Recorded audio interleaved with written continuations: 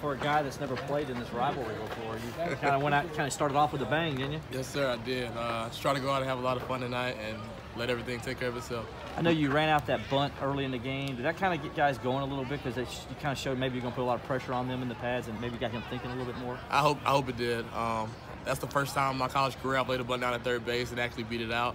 So I was excited about that. I wasn't able to see the guys in the dugout, but I hope it got the guys going. Was cycle going through your mind at all in that final at that? No, it wasn't at all. I don't even, what was I, triple away? I didn't, triple, yeah. Yeah, no, I wasn't thinking about it at all. I'm seeing the ball really well right now. And I was honestly just trying to hit the ball off the pitcher's forehead and stick to my approach. Was your homer about as hard as you've hit a baseball? It just seems like you got the perfect pitch, belt high 3-2, and just teed off on it. Yeah, the swing felt good. I actually didn't know it was gone. And if you saw, I sprinted out the box trying to get a triple on it. And I looked up, saw the right fielder jogging, and I said, wow, I got that ball. But it felt good. I really didn't feel it off the bat, and that's usually how those are. But it was a good swing. It felt good. How much did the team need this? Not just the win against South Carolina to open the series, but just offensively for the offense to finally explode the way it did? Tonight was huge. And like I told you guys last week, I felt like the offense was getting ready to explode and was on the verge of exploding. We've been putting together good at-bats, I felt like, all year. And tonight just showed us what we can really do. Coach called Dylan a goofball and said that kind of in the dugout, you guys kind of laughed at the way he was celebrating. Yeah. Can you talk about that?